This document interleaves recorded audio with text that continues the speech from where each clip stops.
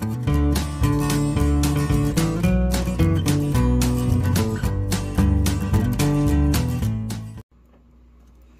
everybody, this is Amanda. This is my channel, Amanda Random, and this, you guys, is part 2 of my Dollar Tree book haul. So if you guys seen part 1 of this, you'll know that we did, let me just kind of tilt this up and show you just how high this tower of books goes over here. So we did all of the hardcover books, and now I have a bunch of some paperback books, as well as just some odds and ends of some other things that I found at the Dollar Tree that just amazed me. So with that being said, let's jump into this and grab some books.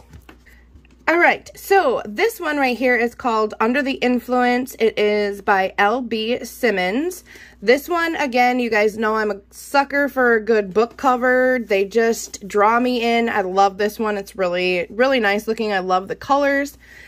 This pretty much, to sum it up, it says Spencer Locke is the only bright spot in Dalton Greer's very bleak existence. There isn't anything he wouldn't do to shield her from the evil he's experienced, from the life he's chosen, and even from himself. So, you guys, as I said in the first one, I don't have time to read you through everything about the book, but at least this way, if you have the title of the book and the author, you can always pause it and kind of read this yourself, or you can always go ahead and if you have a Goodreads account, you can type these in there and you can read about the books from there. You can also type them in on your Amazon or anything like that and look them up, and then you can also read the full synopsis of what the book is about. So the next one I found, again, the cover it just works for me. So this one is called Scared Little Rabbits by A.V. Geiger. And this one says, we stand in a tight cluster high above the lake. One by one, we made our way up the narrow trail from the edge of campus. Now we wait shoulder to shoulder behind the police tape. 19 summer students, all but one. So this one is dark and suspenseful for sure. And another one that I cannot wait to get my hands on and read. Then we have That Night by Sin Blog, and it says, some secrets are best left buried. So this one, again, looks intriguing. It says, she'll do anything to remember that night. It's been a year since Haley's boyfriend Declan died, and Haley is still far from okay. She's lost almost all her friends, her grades are falling, and she's pretty much lives wrapped up in bed. Everyone says Declan's death was a suicide. After all, his father's gun was found near his body. But Haley knows the happy, confident Declan she knew would never do that. So, that sounds very intriguing. The next one we have, again, this envelope theme here. This one is a wise, funny, sad, multi-generational family saga that proves the more specific a story is, the more universal it feels. It's the perfect novel for anyone who has a family, either by blood or by choice. So, on the back of this one does say, I'm pretty sure this one just says what it was priced at in Canada, which was $21. I don't even know if I told you, or if you guys even care what the retail price of the other ones were. But this one is the surprising, seductive novel about the way families are invented is so light on the surface you'll find yourself laughing or humming. A 90s pop hit you didn't notice was woven right into its fabric. But watch out for what's lurking under its wildly original surface, a profoundly insightful exploration of the bizarre ways people become bonded. So that one actually sounds really good too. There's so many good books here. I don't even know what I'm gonna do. I don't know where I'm gonna begin. So this one is called One Day You'll Burn by Joseph Schneider. Check out this cover again. I'm living for these graphics on these covers of these books. A body so badly burned that it could be mistaken for a movie prop, except for the smell. That's not something the LAPD finds lying on the street every day. And when Detective Tully Jarsdell is called to the scene, it's clear to him that something about the placement of the corpse is intentional, even ritualistic. Jarsdell's former career in academia finally seems to be coming in handy rather than serving merely as material for jokes from his partner, Morales. These books all have such amazing just plots to them and things like that, that I can't wait to put these up on my library shelf and just go through them one by one by one and add them to my Goodreads account. I don't know if a lot of you guys use that, but Goodreads is just an app or a website that you can go to and keep track of all of your books. I absolutely love it and highly recommend it. And if you want to follow me on Goodreads, my link will also be in the description underneath this video. So this one is The History of Jane Doe by Michael Belanger. A stunning debut that captures the beautiful, astonishing, hilarious, tragic truth of past, present, and future. Raymond Green is a history buff without a story of his own. Simone Blackburn is Ray's best friend, a passionate consumer of light-up sneakers and milk. Their high school status is aggressively ignored. Well, I think we can all relate to that to some degree. And again, I love the colors. The cover of this book is just, I love it. It's stunning. And then we have Strange Grace. Again, how cool is this cover? This is by Tessa Gratton, and it says there's bonus content inside, so I'm wondering what that's all about here. So this one says, long ago, a village made a bargain with the devil to ensure their prosperity. When the slaughter moon rises, the village must sacrifice a young man into the depths of the devil's forest. Ooh, only this year the slaughter's moon has risen early. Bound by duty, secrets, and love they share for one another. Merwin, a spirited witch, Rune, the expected saint, and Arthur, a restless outcast, will each have a role to play as the devil demands a body to fulfill the bargain. So how good does this book sound? It says, an alluring and seductive fairy tale. So definitely something worth checking out at your Dollar Tree. And the fact that you guys can get these books for $1 or $1.25 is just, it blows my mind.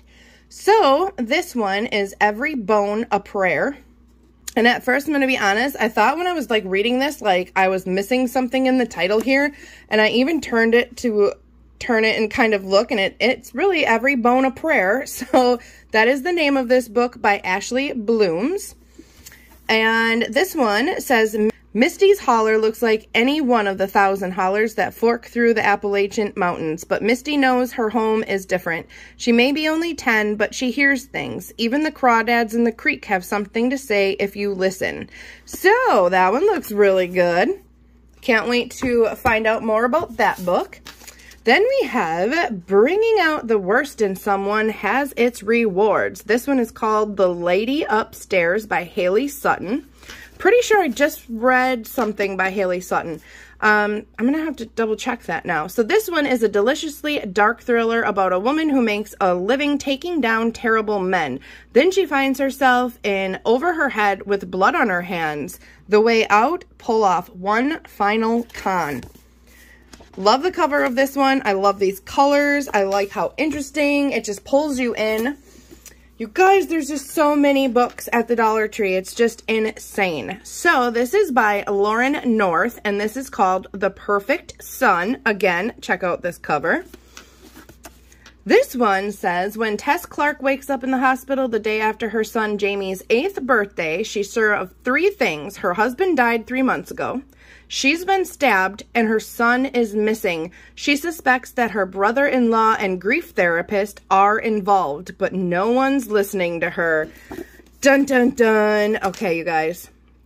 I seriously have no idea what books I want to start. So I think once I get all of these books and some of my other books all put on my library, in my library on my bookshelves, I think I might do something with you guys and just have you pick like a row and then a number, and we'll count the rows of my bookshelves and then a number over, and then maybe that's how I'll just randomly pick some books. Think that would be really, really a good idea. So this one is called Lucky Strikes by Louis Bayard.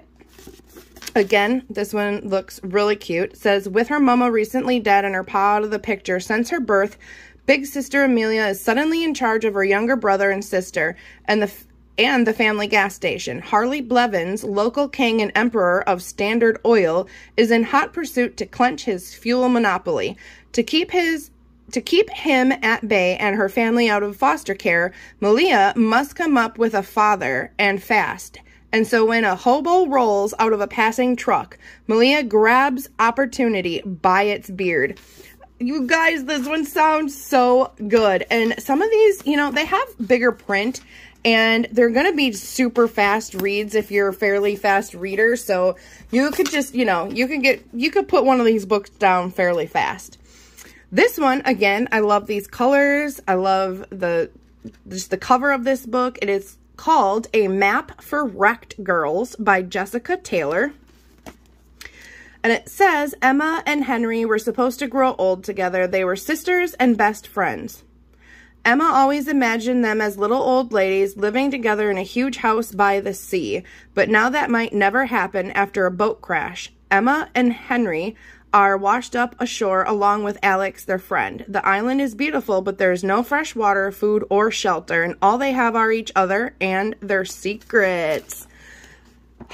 You guys, sometimes I don't have time while I'm in the Dollar Tree to read through all of these, so I must admit some of them I just grab and throw in the cart if they look really good or if the cover looks good.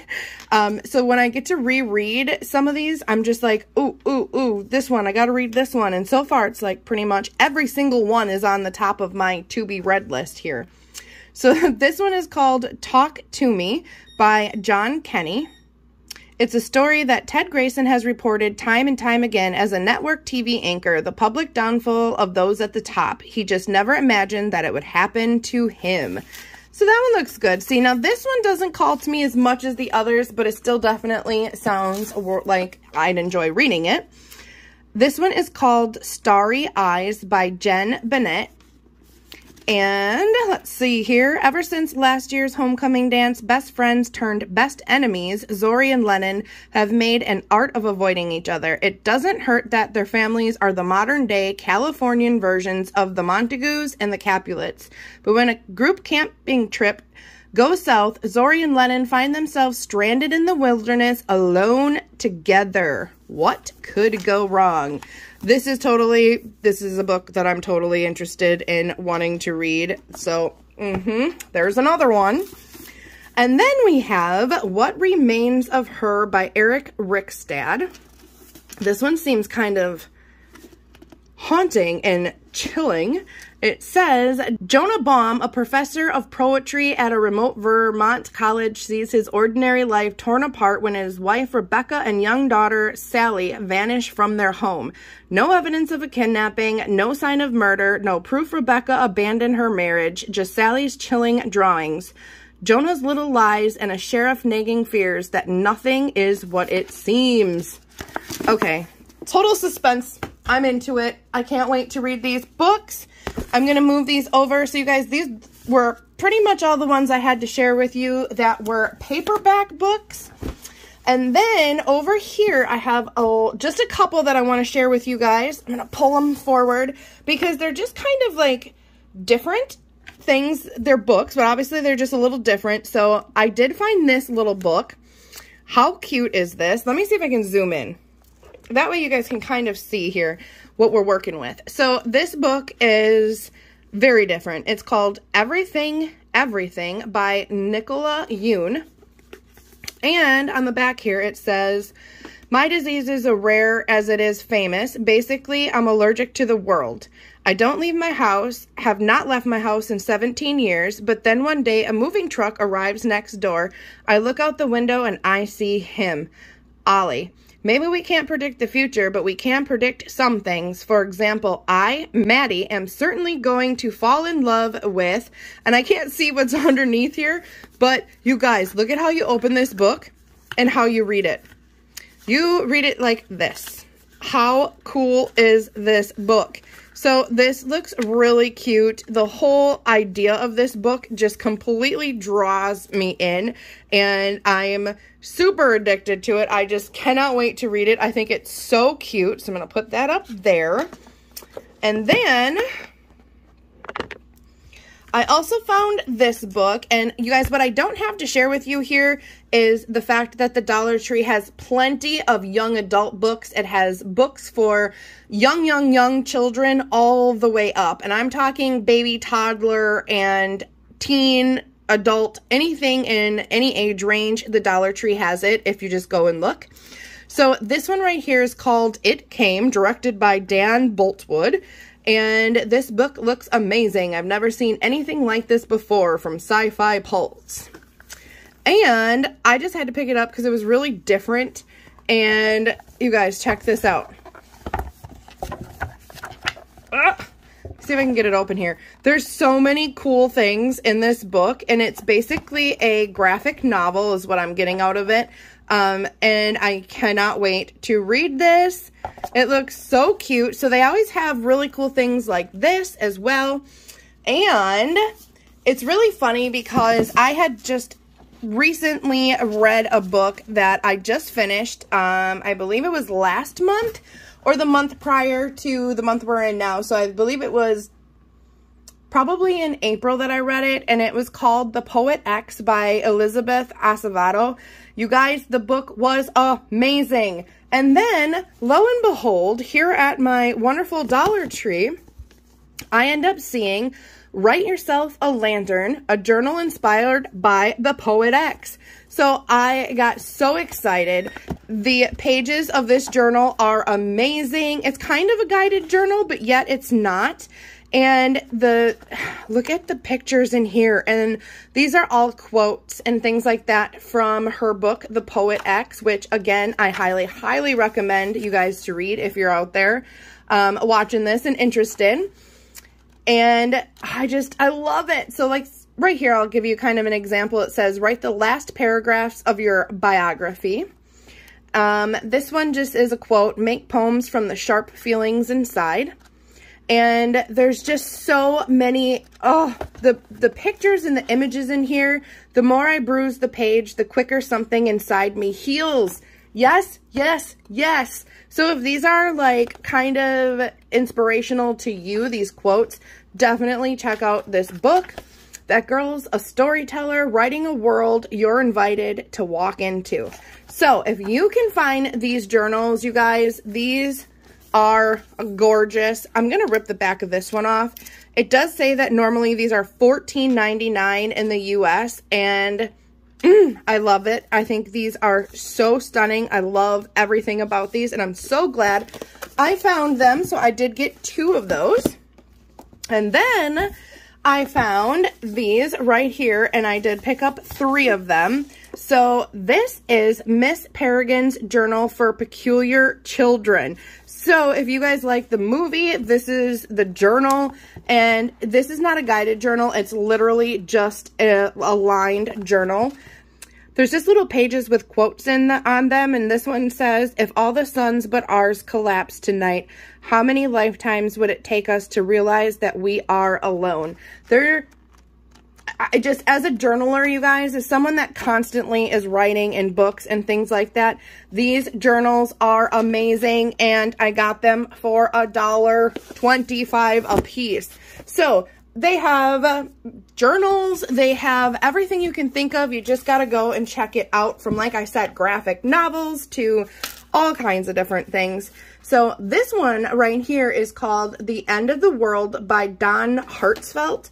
And you guys, I wish you could feel this. It's kind of like a cloth, and it is amazing. Like, I cannot wait to read this one. I got 2 of them, actually. I have one that's still over there wrapped, and check it out. This is just kind of how the book is. It's drawn with like little stick figures and everything, and I cannot wait to get into this and read it. It does say on the back that it's full of pages from cover to cover. It's literally one page after another. They just keep coming at you. This is practically a book. To me, it is a book. The End of the World. And you guys, definitely look for these. So this is what it did come like. It was wrapped all up in this plastic wrap and protected, all nice. So this is what the back looks like. It says it's from the imagination of legendary animator and 2-time Oscar nominee Don Hertzfeldt. Comes a hilarious fever dream vision of the apocalypse, now available in wide release for the first time since the rare original edition sold out. Again, thank you, Dollar Tree.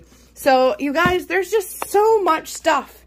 If you are a book nerd, if your kids love books, if you're always looking for a cheap option to go and find something new to read, there's always free little libraries you can go and find in your area, and there's always Dollar Tree books.